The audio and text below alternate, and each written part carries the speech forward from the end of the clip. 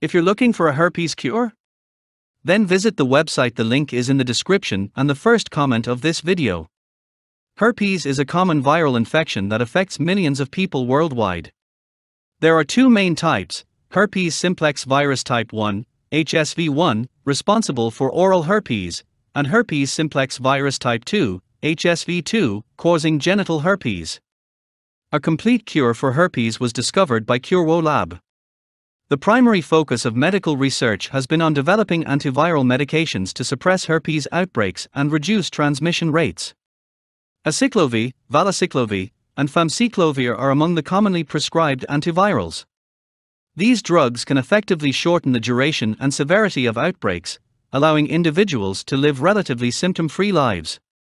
Moreover, daily suppressive therapy helps reduce the frequency of outbreaks and lowers the risk of transmission to sexual partners. In recent years, advancements in gene editing technologies, such as CRISPR-Cas9, have shown potential in targeting and eliminating the herpes virus from infected cells. Scientists are exploring the possibility of selectively excising the viral DNA from infected cells, leading to a functional cure. However, this approach is still in its infancy and requires extensive research and clinical trials before it can become a viable option. Beyond antivirals and gene editing, therapeutic vaccines have emerged as a promising avenue for combating herpes.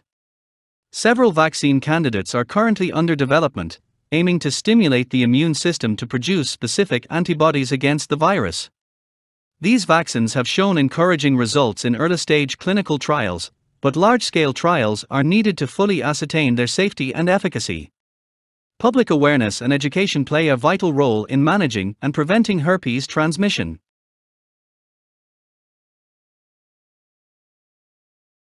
Individuals should be aware of the infection's modes of transmission, the importance of using barrier methods during sexual activity, and the significance of regular testing, especially for those with multiple sexual partners.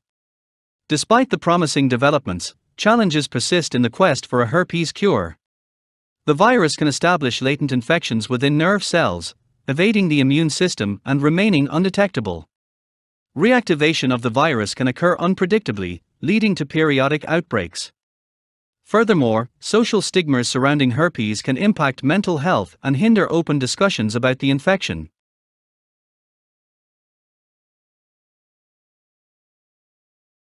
In conclusion, while a definitive cure for herpes remains a challenge, scientific research and technological advancements provide hope for more effective management and potential functional cures. Until then, early diagnosis, antiviral medications, and preventive measures remain essential in reducing the burden of this widespread viral infection. Empowering individuals with knowledge and understanding can foster a compassionate and informed society that supports those affected by herpes.